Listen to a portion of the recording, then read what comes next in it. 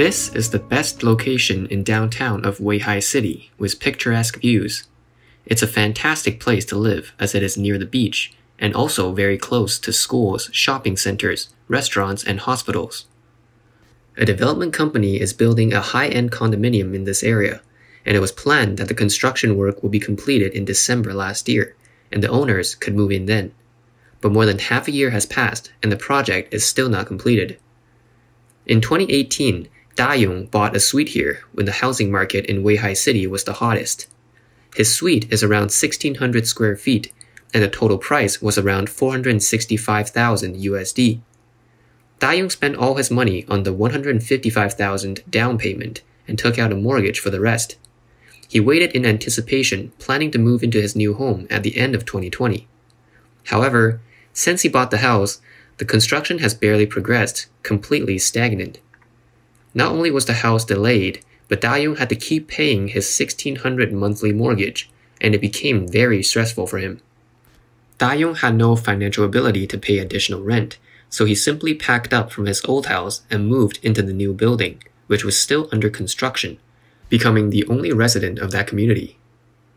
The area is overgrown with weeds. There are construction safety nets hanging on the periphery of the building that have yet to be removed.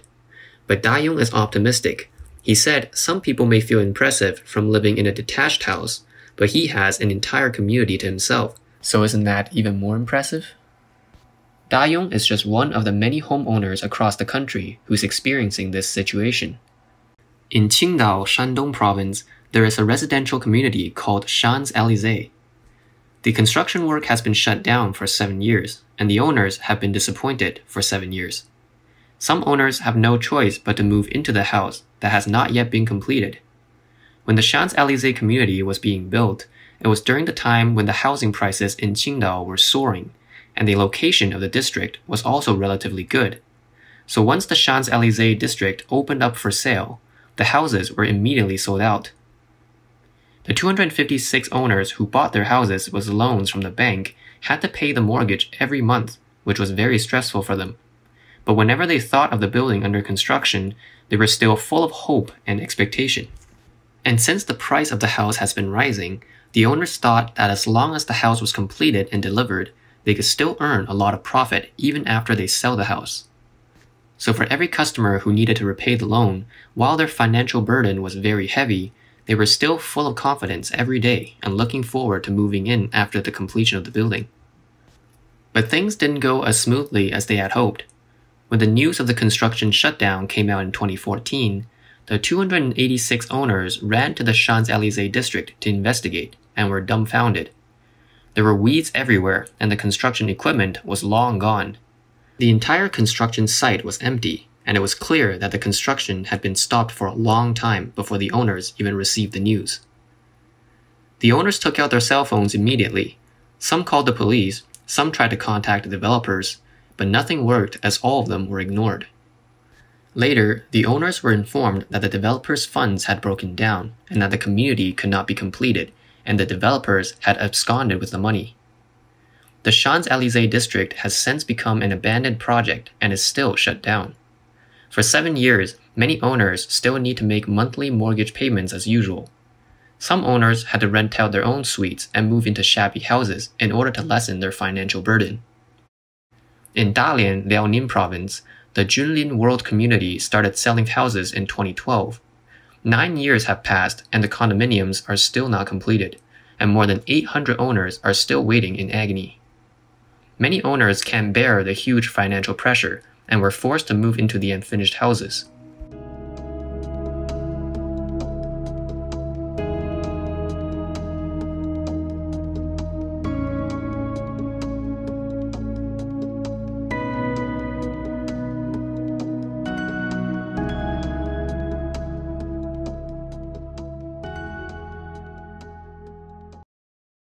Such stories are common in mainland China, from big cities like Beijing, Shanghai, and Guangzhou to small counties.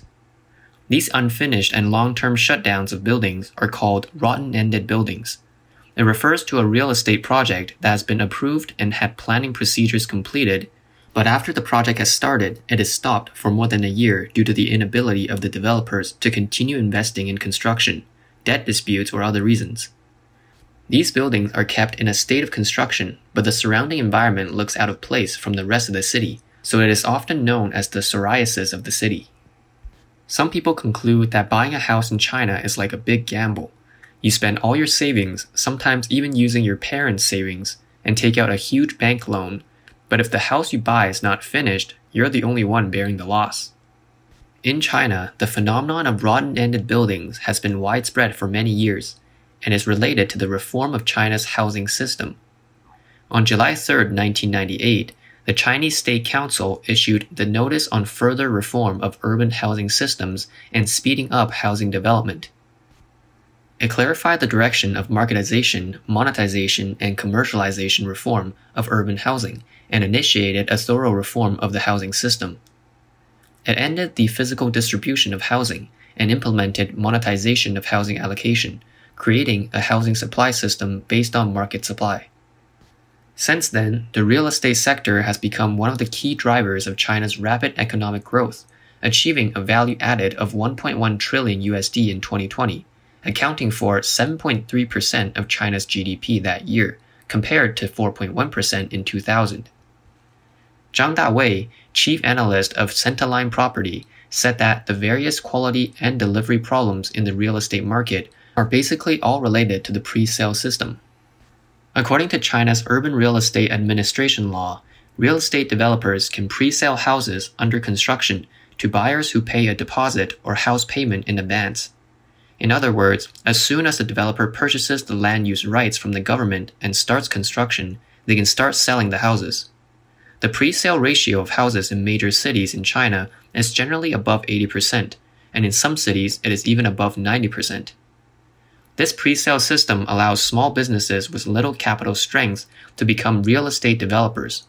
As long as they pay the government for the land and have a little money to start the project, they can start collecting money from the pre-sales, and at the same time, they can take out a loan for the project. The pre-sale system of housing makes it easier to start real estate projects, boost economic growth, and make government officials look better. There is an even greater benefit to the government in that it can sell the land quicker and receive more money. According to statistics, total land sales from all Chinese cities generated up to 1.3 trillion USD in 2020, accounting for 84% of government revenues. As of the end of April 2021, the country's land sales revenue has reached about 325.6 billion USD, up 35% from the same period last year. From January to March 2021, the highest revenue from land sales was in Shanghai, with over 14 billion USD, followed by Hangzhou, with over 11 billion USD in land sales. Third place went to Guangzhou, with more than 4.6 billion USD in land sales. For the Chinese Communist government, as long as they get the money from land sales, it's not a big concern as to whether the project will ultimately be completed or not. So in the construction of real estate projects, there are situations where developers go bankrupt or simply run away with the money. There are also companies that inject capital to start real estate projects, pre-sell the houses, collect the money, and then withdraw the funds to extract huge profits while leaving the projects to rot. In fact, no matter the reason for the real estate project failures, the loss ultimately falls on the general public in the end.